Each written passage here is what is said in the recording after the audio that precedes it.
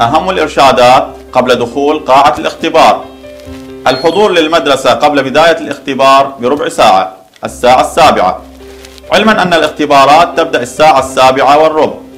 التقيد بالزي الرسمي وعدم الحضور للمدرسة بملابس تنافي الخلق الإسلامي النبيل. نظافة الشعر وترتيبه، ويمنع دخول كل طالب لديه قصات شعر مخالفة. إحضار الأدوات الخاصة بتأدية الاختبار كقلم الحبر الأزرق والذي يمنع استخدام غيره، والحاسبة والمسطرة وأدوات الهندسة والمناديل. أهم الإرشادات داخل قاعة الاختبار: التأكد من كتابة الاسم رباعيا وباقي البيانات المطلوبة. عدم حمل الجوال، ومن يضبط عنده الجهاز في القاعة سيحرم من تكملة اختبار المادة. عدم تبادل أدواتك الخاصة بك مع زملائك. عدم التحدث مع زملائك أو الملاحظ، وتمنع أيضا الإشارة.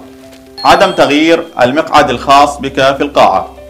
كثرة الحركة توجب الطرد من القاعة. عند الشعور بالتعب أو الإرهاق لا سمح الله، أخبر الملاحظ بدون تردد. عدم الغش أو محاولة ذلك أو مساعدة زملائك على الغش داخل القاعة، ومن يفعل ذلك سيطبق عليه أحكام الغش في الاختبارات مباشرة.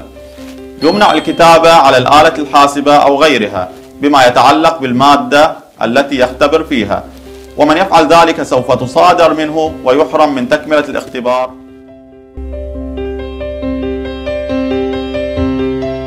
أهم الإرشادات خارج القاعة: التزام الهدوء عند الخروج من القاعة وداخل المدرسة بشكل عام، وفي الأخير عند أي مشكلة تواجهك أو أي استفسار سرعة الرجوع للمرشد الطلابي بالمدرسة قبل أو بعد تأدية الاختبار. مع كل الرجاء لكم بالتوفيق.